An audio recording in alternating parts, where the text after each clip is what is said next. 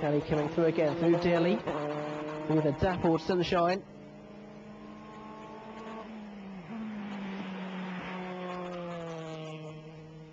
John Gray has no answer now. Shane Kelly's best lap of 58.133. John Gray, he's about half a second a lap slower. It was a different story in qualifying when Kelly was 6 tenths slower than John Gray on a 57.649. It's an average speed around Oulton Park of 103 miles per hour.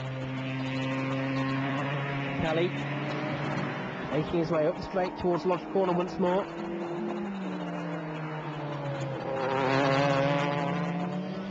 Over the rumble strip on the exit, through Dearly he goes. Now on to his final lap, number 11, Shane Kelly.